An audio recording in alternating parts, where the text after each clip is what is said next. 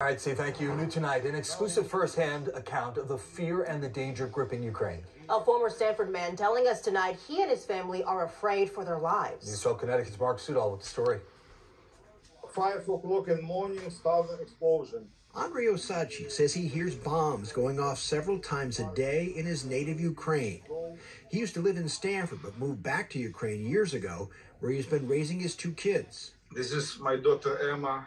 Emma and his son Mark have been taking shelter in a basement with their father. They are 70 kilometers from the safety of the Polish border, but say they are afraid. Every time we have signal and we go to basement, because we attack is every day.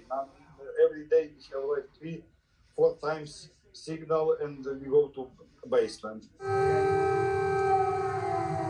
Osadchy says 6 days ago, when Russia started attacking, he was in Kyiv.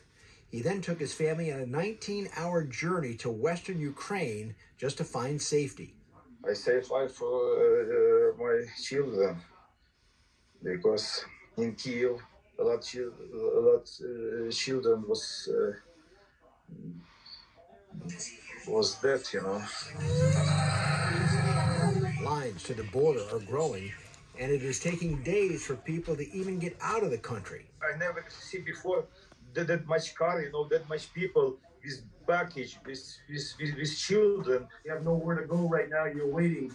Osadchy is working with Stanford attorney Stephan Seeger, who says many Ukrainians right now need legal assistance just to get out of the country. I think the legal process needs to be something that they're aware of so that they can avail themselves of opportunities that can get them to safety, get them to loved ones during this dark hour in human history. Seeger says he plans to go over to Ukraine and is asking other local attorneys to help these Ukrainians like Osadchy in their desperate time of need. And I want to go back to state. Mark Sudol, News 12 Connecticut.